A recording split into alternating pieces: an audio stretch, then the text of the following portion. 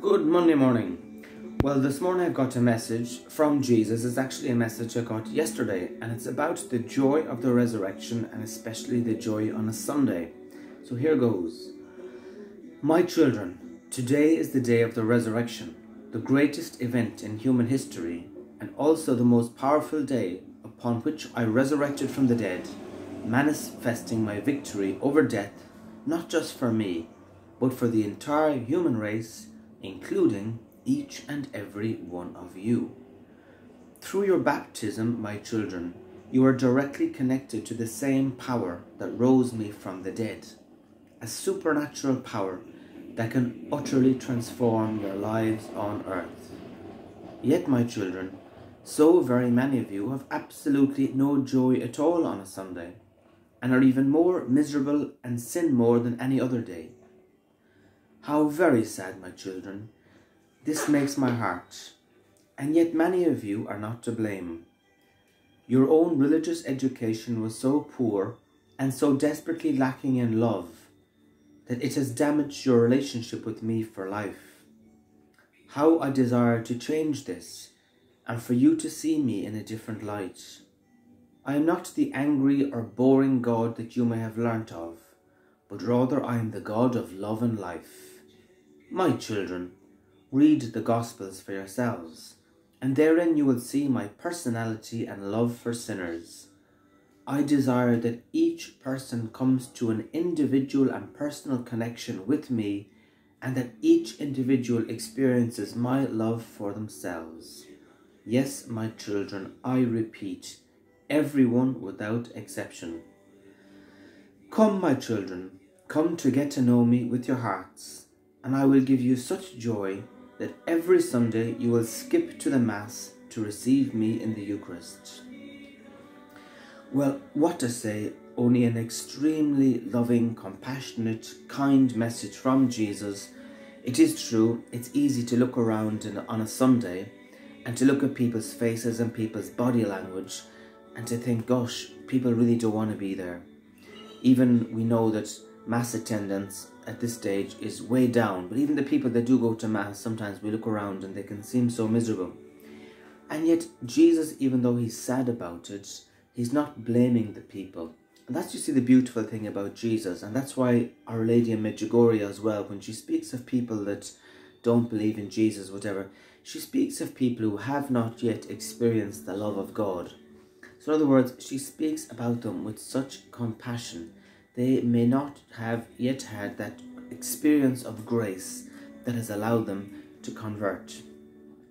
And so Jesus says, yet my children, so very many of you have absolutely no joy at all on a Sunday, and are even more miserable and sin more than other days.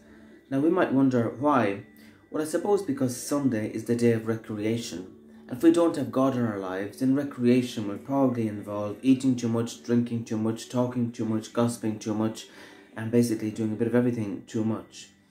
And yet Jesus says that he is desperately seeking that our relationship with him will change. How I desire to change this and for you to see me in a different light.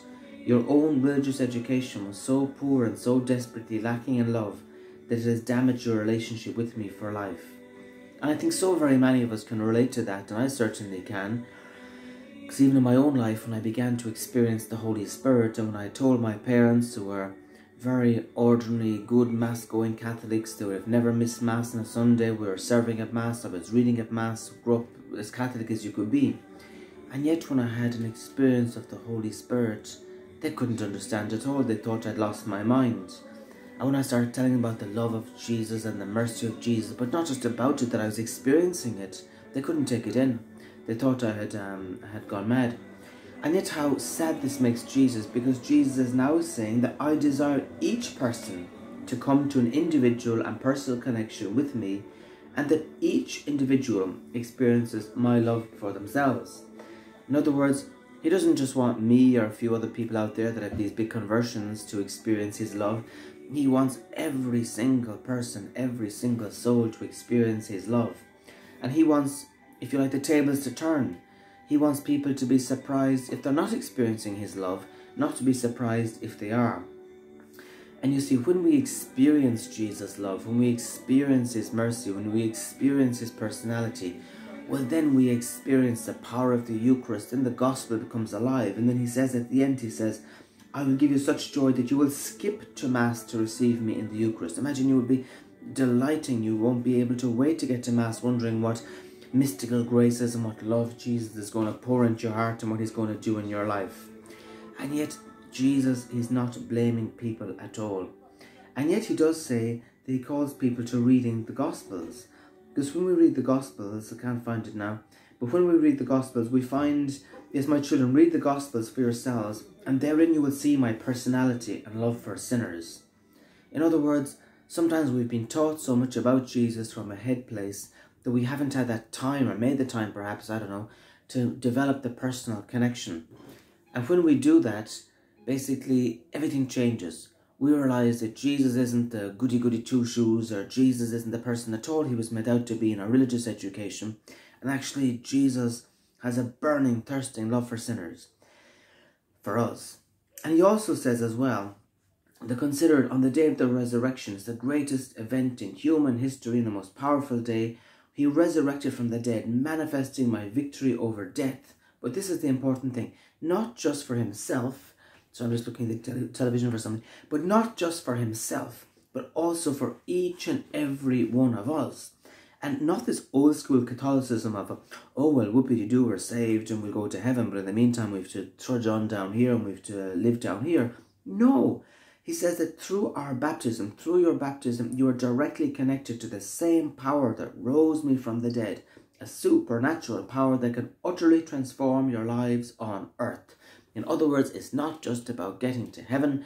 Heaven is crossing the finish line, but it's also about running the race and basically loving Jesus also while we're on earth. But loving Jesus through the power of the Holy Spirit and through this supernatural power basically that empowers us, that gives us, and it's the Holy Spirit, if you like. He's like the mobile phone. The Holy Spirit is the mobile phone to heaven that connects us directly with heaven. And so through the mobile phone, or through the Holy Spirit I should say, but through the connection, we can experience the love of God. Without the Holy Spirit, we can think about God, we can write a book about God, but we're not experiencing him. But when we have the Holy Spirit allows us to touch, to taste, to see, to download, if you like, into our hearts this love that we might know about already intellectually. And this love, as I was saying, is not just some airy-fairy love that will get us to heaven. This love is something that also can transform our lives on earth. It can fill us with joy, with happiness, with zeal, with faith, with miracles, with healings, with deliverances, with all sorts of supernatural manifestations of the Holy Spirit, with evangelization, with compassion, with forgiveness, with inner healing, physical healings, all sorts of stuff, praise and worship, joy, all the sorts of wonderful things we see, especially we see in charismatic type circles. And so Jesus is absolutely bursting and thirsting that the church will become absolutely chock-a-block full of people who know him, who experience him, and upon who he wants to pour out the Holy Spirit with more gifts, more charisms, more love, more zeal, more enthusiasm, more evangelization, more. So that we will be skipping, he says, to Mass on a Sunday, not just saying, oh, what time is it on? Oh, I've got a hangover. Anyway, so on that note, let us pray. Let us sincerely pray and beg Jesus to open our hearts and that we want to experience him. Say, Jesus, it's not enough. I want to experience you. I want this. You died to give me this. I want it. Do what is necessary. I want to experience you. I want to love you. Heal my heart. Bring me to the right people. Transform my life, Jesus. I want to be set on fire to work for you, to live for you. I only live once down here. You're short of workers. Here I am. So on that note, come Holy Spirit, come renew us, come inflame our hearts with the love for Jesus. Come give us wisdom, give us discernment, give us forgiveness, give us healing, give us zeal, give us power, give us faith, give us strength, and also give us a great love for Our Lady, our Mother, who will hold our hand through all the trials, through all the ups, through all the downs, and she will welcome us into paradise on that day when we do cross the line and when we do finish the race. So thanks for listening. Have a great week.